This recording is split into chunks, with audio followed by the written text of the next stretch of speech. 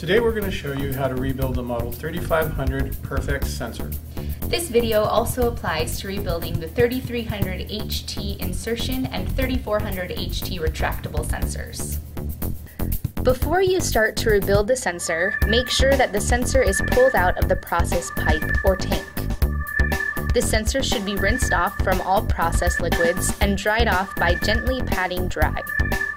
To rebuild the sensor, you will need the following: PERpH-X pH sensor, PERpH-X rebuild kit, water in a beaker for rinsing, small screwdriver, squirt bottle.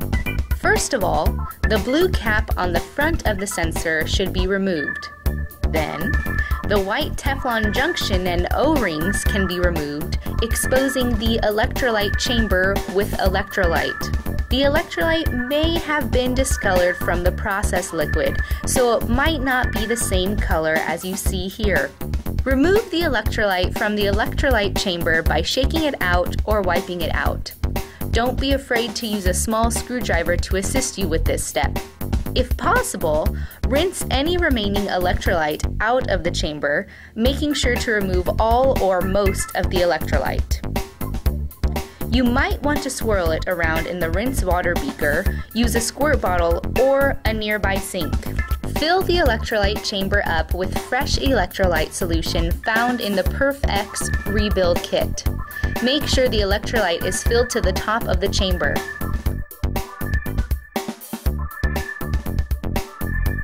Gently tap the sensor to remove air bubbles from the electrolyte. The large O-ring is placed against the chamber as a seal. The smaller O-ring is placed on the inside of the junction to seal against the glass. Place a new junction with O-rings onto the front of the chamber. Install the blue cap back onto the sensor, hand tightening only. Some electrolyte may leak out. Simply rinse off and wipe up with a soft cloth or tissue. This is how the sensor looks after rebuilding it. And that's how you rebuild a 3300 HT, a 3400 HT, or a 3500 PERpH-X sensor. Please remember, before the sensor goes back into service, you must recalibrate the sensor.